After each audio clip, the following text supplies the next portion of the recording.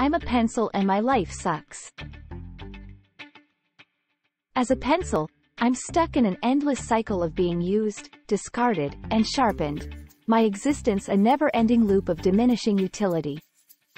I'm constantly being whittled down, my once full figure slowly eroding away. A stark reminder of the fleeting nature of my existence.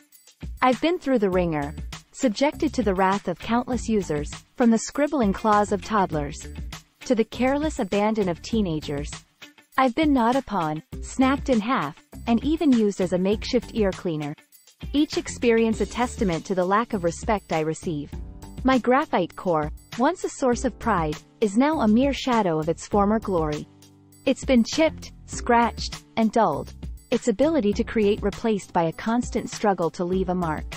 I'm a fading memory, a relic of a time when pencils were valued and cherished.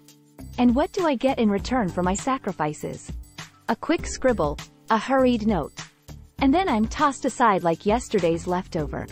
I'm left in the bottom of drawers, forgotten and neglected, my graphite heart aching for a little appreciation. So, to my dear owners, I would say this: take a moment to pause and appreciate the simple things in life, like the humble pencil. We're more than just tools.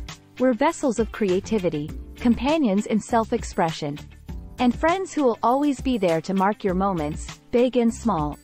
Thanks for watching.